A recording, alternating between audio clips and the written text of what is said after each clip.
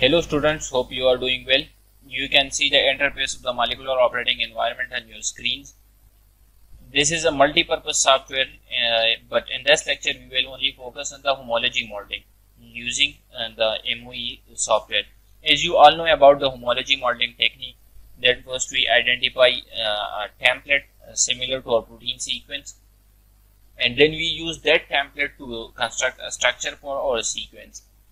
So for this tutorial, I am using the spike glycoprotein and the SARS coronavirus tool that I have already downloaded it. I will copy it from here. We will use the NCBI BLAST P search tool to identify the template. We will paste the sequence and will select the protein data bank. In protein data bank, we have the proteins with known structures. And when you click on the BLAST, it will take some time to complete, and then a window like this will appear, having the results of the BLAST search.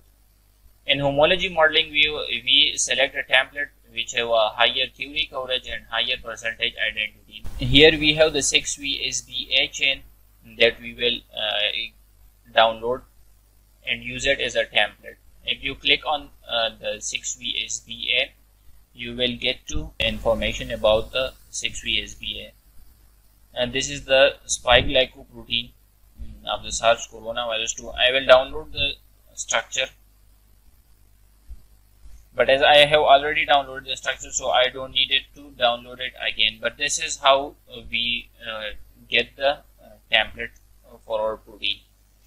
So the next step is to browse the sequence, the protein sequence that we want to construct a structure for.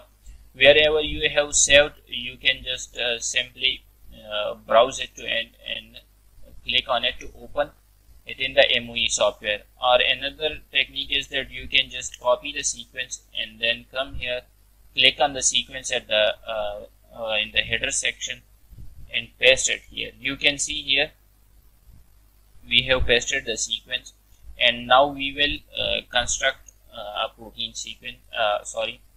3D structure for it. Now to load our structure or PDB structure or template, you can simply browse it from here, or you can browse from here. So I will get to the structure. I have saved in my desktop and test files. This is the 6VSB PDB. So I will click on that. So here you can see this football at the bottom of the right, and you can use this to circulate or rotate the protein structure. Or if you click on this arrows, it will turn into a plus. So this is how you can rotate or use the structure. So if you click on the sequence here, you can see the template is being loaded. We will delete the water and extra ligands attached to it. Simply select these and delete. Now you can see all of the extra ligands and water molecules have been deleted from the structure. So here now you can see the alignment section. So you can align the template.